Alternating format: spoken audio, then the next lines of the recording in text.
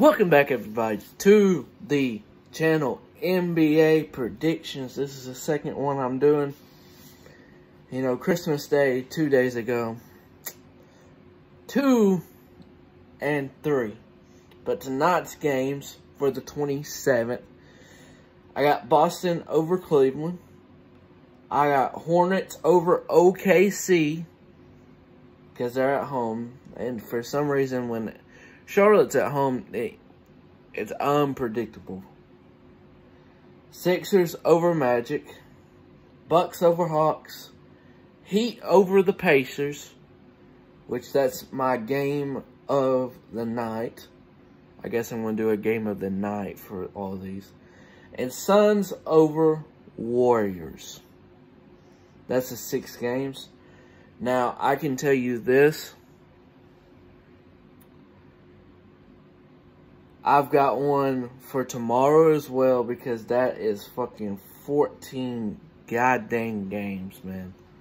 14 games I'm predicting with that.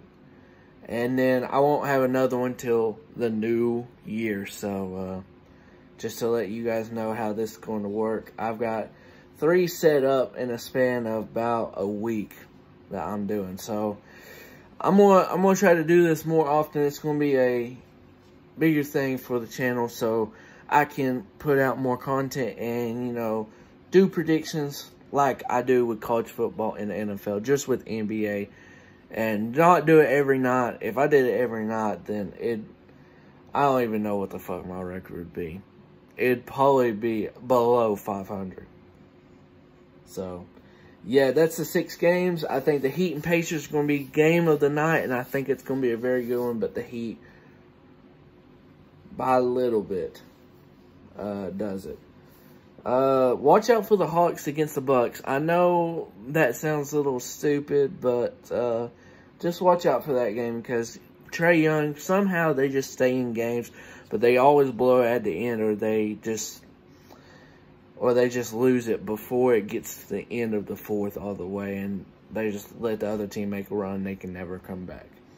So watch out for that, because, you know, Bucks coming off from a loss with Christmas Day. So you never know what the mindset is, but they'll probably destroy them. But I hope you guys enjoy those 6 predictions. Hope you guys have a fantastic day. Fantastic day. I don't know if I said that right. Maybe not. Please smash this thumbs up on the video, please. It helps very much. If you're not a YouTuber, you wouldn't notice, but you do that, and it kind of helps with, if people are searching, you know, YouTube search with a certain thing, it kind of helps with likes. So please do. I'll see you guys next time here on the TK Show.